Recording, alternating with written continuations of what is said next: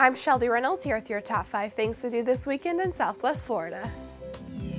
Starting off the list are vintage market days at the Collier County Fairgrounds. Shop antique furnishings, home decor, artwork, and more throughout the day Friday, Saturday, and Sunday. Live music and food trucks will also be available. Visit vintagemarketdays.com for more information.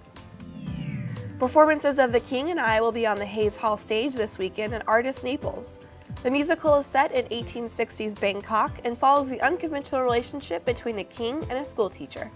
Tickets start at $85. Visit artistnaples.org to purchase. Luxury cars will line 5th Avenue South this weekend for our number 3 event on the list. The 13th annual Cars on 5th will showcase hundreds of Ferraris, Bentleys, and Porsches from 10 to 4 o'clock Saturday. Visit carsonfifth.com for more information. The annual Greek Festival returns this weekend to St. Catherine's Greek Orthodox Church. Find Greek food, music, dance, arts, and entertainment from 11 to 9 o'clock Friday and Saturday, and noon to 7 o'clock Sunday. Admission costs $5 for adults. Visit stcatherine.net for more information.